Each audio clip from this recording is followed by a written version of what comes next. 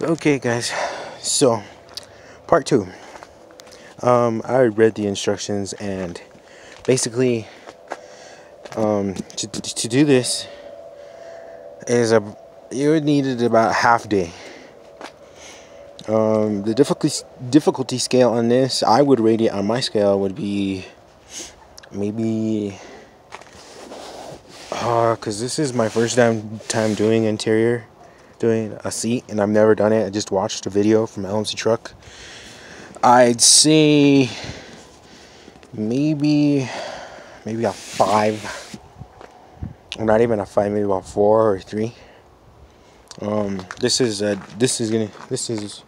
new for me, and it is also a DIY. I have also created a second channel. It's called 40's Garage. So that one is FORD, Ford, and then add IES at the end with an apostrophe in between the E and the S, and it's just garage, 40's Garage. So go check it out. That one's gonna be nothing but my my F100, and that's just alone and junkyard videos as well. So go check that out. That's the new channel.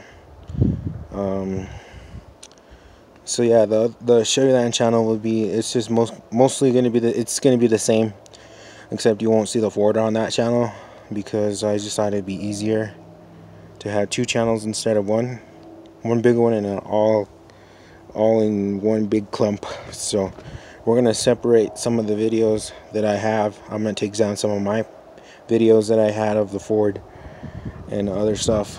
I'm gonna take those down, and then I'm gonna put them up on 40's channel.